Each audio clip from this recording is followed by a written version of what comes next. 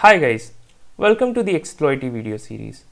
I hope you have already installed the EXPLIoT framework on your system, because in today's video I'm going to guide you through what are the modes of usage and what are the basic commands that you need to know in order to run the framework.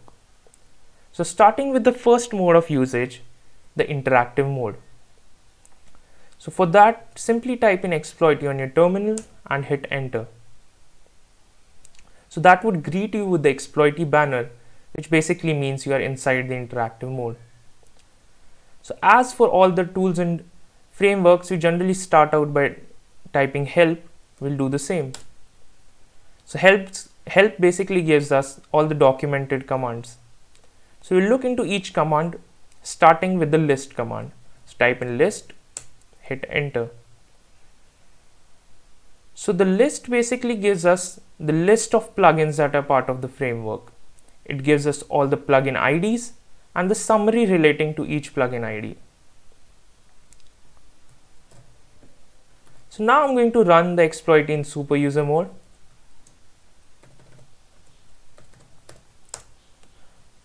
Since for the demonstration purposes, the plugin I'm going to execute needs super user privileges.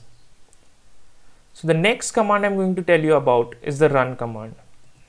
So the run command is basically used to execute a plugin. So for that, you simply type in run,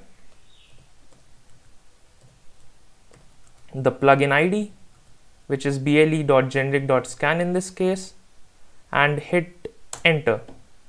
So since this is a generic BLE scanner, it does not need any arguments as such. So we'll wait for a few seconds here. So yeah, the plugin has passed and it has also spotted my Amazon Echo. So now we are going to look into something which is called the specific help. So for that, you type in run,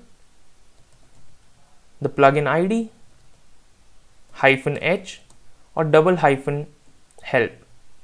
So before I get into this, I want to specify the example plugin that I'm using here. It is called cope.generic.sample. So this example plugin would help you understand the code that is required to write a plugin, and basically then you can write your own plugins as well. So we'll look into that deeper when we discuss how you can contribute and how you can write your own plugins to the EXPLIoT framework. So now let's look at the output of this. So when we run specific help for each plugin, it basically gives us a brief summary of that plugin and lists out all the optional and the mandatory arguments that are required to run the plugin. So moving on. Now I'll tell you what a plugin ID is. So plugin ID, so basically a plugin could be anything used for recon or an exploitation or for analysis purposes. So the plugin ID is very specifically designed for the framework. So the first part, it is divided into three parts. So the first part consists of the technology. The second part consists of the target device or the product or the vendor. The third part is something that is defined by the author. So here, as we can see, BL is the technology. Since it is a generic plugin, generic, and fuzzcar, this is defined by the author. So you can see, since all these were generic plugins and this one is specific to a target, so the author has used tap lock here. So now moving on.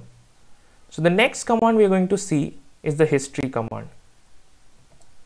So the history command is used to just see all the activities that you have done in the framework.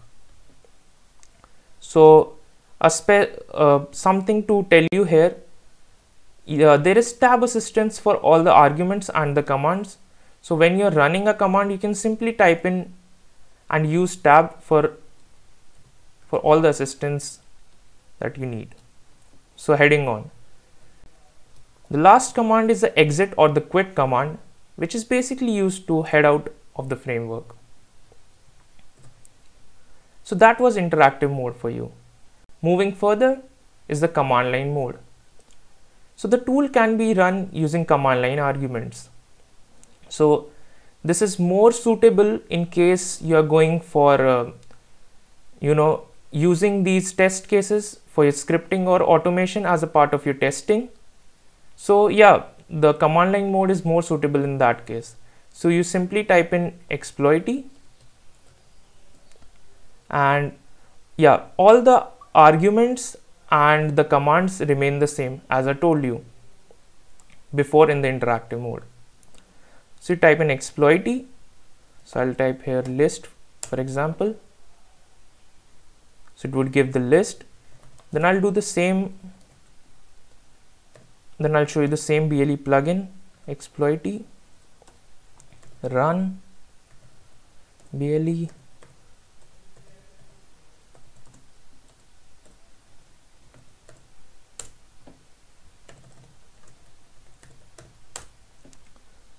So here I'm using the BLE plugin that I showed you before in the interactive mode. We'll again wait for a few seconds. So yeah, this has again spotted my echo and the plugin has passed. So that was command line mode for you. So I hope you got what are the basic modes of usage and the basic commands that you need to know. So now you can head on yourself and try out the framework. I think I gave you the little push you need.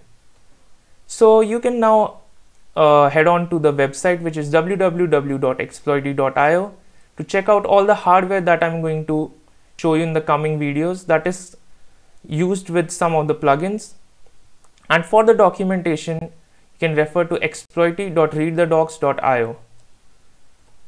For all the latest news and updates, you can follow us on Facebook, Twitter, LinkedIn, and YouTube. So that was it for this video. See you in the next.